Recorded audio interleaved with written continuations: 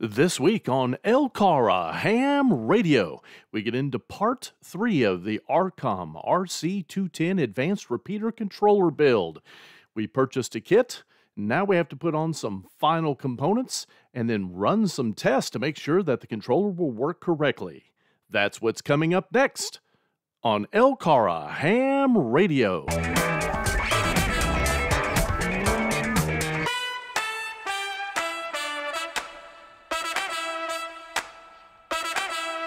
Well, it's time to put on a few of those other components and wrap this project up. Folks, don't be afraid to take on a project like this.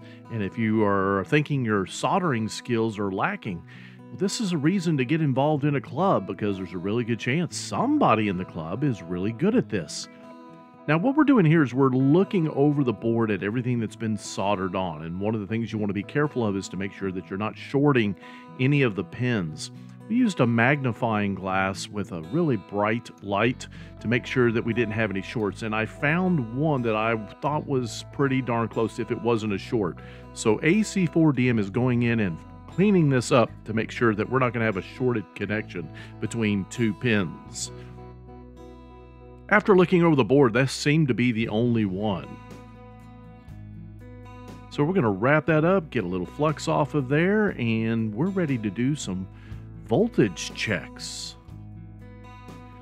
Now, the documentation that comes with the RC210 is quite good, and one of the things that we needed to check is voltage coming in is going where it needs to go. So we plugged it in and we got our multimeter out and we started checking, do we have the voltages that are called out on the documentation? So here you can see from IC pins and other locations what should the voltage be, and if it's not that voltage, then we have a problem somewhere. So you can see from 5 volts to 12 volts to 3.3 volts is what we're going to be looking for at various places on the PC board. So coming into the PC board, we're at 12.3 volts, so that's input voltage. On the other side of the diode, we should see just a little bit less than that. Diodes are usually going to have a consumption of 0.7, so that's exactly what we saw. There's the voltage regulator, and there's one of the 5 volts we're supposed to see from the regulator. And then on this particular pin, we're supposed to see that same 5 volts. So everything's checking really well. Now we go from ground to another IC chip, and we're supposed to see 11.6. Very close. Here we're going from chip to chip, and we're supposed to see a specific voltage. What did we get? 5.78, which is exactly what we're supposed to see. And from a chip to another point on the chip, 3 volts or 3.3 volts plus or minus.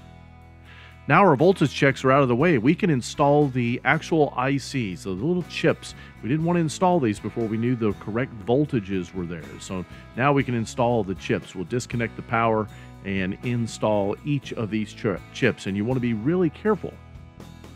You can see the empty sockets, various sizes of chips with various numbers of pins. So we started pulling the chips out of their plastic sleeves, either ESD bags or the harder plastic to keep the pins from being bent, and we begin the process of carefully installing these ICs. One of the things, again, you want to be careful of if you haven't done this sort of thing is to make sure your pins are lined up and in a row.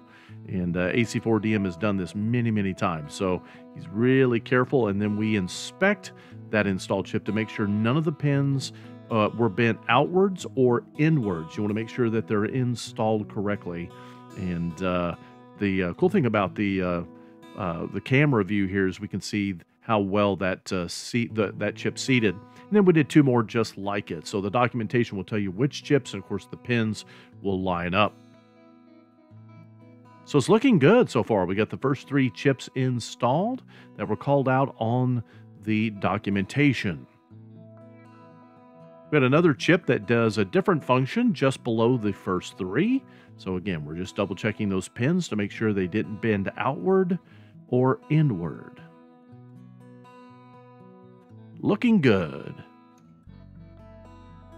2 more chips towards the middle of the board, and you can see we've still got some empty sockets there. And now we have everything installed. This board is complete. Voltages check out. Chips are installed where they're supposed to be. LEDs are installed. Connectors are installed. Over 3 to 4 sessions, the PC board has everything on it that it's supposed to have. This is the picture of what the board looked like, minus the sockets there in the top right. So a lot of work has gone into soldering those components on the board, and this will give you some practice of your solder skills. AC4DM also ordered the chassis for the controller from Arcom. So you can see the on-off switch and the ribbon cable that goes with it needs to be attached to the board. As we'll see a little bit later, we didn't quite have that on there correctly. And there's some standoffs inside the chassis there to make sure that the board sits there in there, not touching the aluminum chassis directly, except at the 4 corners where the screws are going in to anchor the board to that location. You might wonder why there's extra real estate over there to the left. There's the potential for adding some additional boards in there. Arcom just released a new board to provide even more ports for being able to manage even more devices. Make sure you finger tighten these screws. There's no need to over tighten these. Just make sure that they're finger tight, and this chassis is not going to be in a vibration environment, but over torquing on the board could crack, so you don't want to do too much tightening there, just finger tight. We also ordered the faceplate for the controller, but one of the things AC4DM noticed also is that that screw hole right in the middle is not going to actually work with our rack. So he used a drill press to put 2 holes on each side. And now we go about the process of installing the faceplate to the chassis, making sure we don't pinch the wire there on the front side that represents the on-off switch. It's a good looking unit with that faceplate on there and all the LEDs lined up that KY4 CKP soldered onto the board. So that's basically the unit. We don't have the top plate on just yet, but we need to run a check, make sure that it's going to work. But it does look nice. It just has the one on-off switch there on the left, and you can see some of the naming there. We've got PTT, COS, CT, CSS, and DTMF lights. We did purchase one additional option, and that's the real-time clock. This is shipped completely put together, so you don't actually have to solder this guy at all. And it's an easy push on to some pins that are already present on the PC board. Just want to be careful, make sure you have enough light, and don't be in a hurry when you push this on. See the connector on the bottom, and then AC4DM is going to bring that light over to make sure that he can get the pins lined up correctly. The real-time clock will ensure that announcements of the time will be accurate, and even if this unit loses power, the little battery there will ensure that the time is not lost. Similar to what you would see in a computer. So now we're going to attach a programming cable from serial to USB into the laptop, and we'll do a quick program. But we were having some issues, and when we powered it on, no lights were coming on, and that's when we discovered the little ribbon cable that goes to the board from the on-off switch was backwards. But once we got it straight,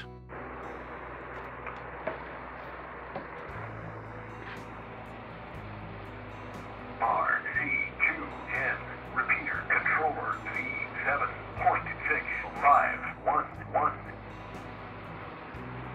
and that lets us know that, as far as we can tell, everything's running just fine. We did some minor programming just so that we could check the communications and so forth. Everything looked great, and so now it's just a matter of putting the top plate on and getting ready to program this for the Monticello repeater. Folks, take on projects like this with your club. It teaches you soldering skills, reading through your documentation, doing it correctly, and it's a great learning experience to reading schematics and so forth. These types of projects also help you have newer equipment in your shack that usually you'll have older equipment that needs replacing. This is a modern controller. For the Lake Cumberland Amateur Radio Association, I'm KY4BDP. Hope you've enjoyed this series. We'll see this controller in the future. 73.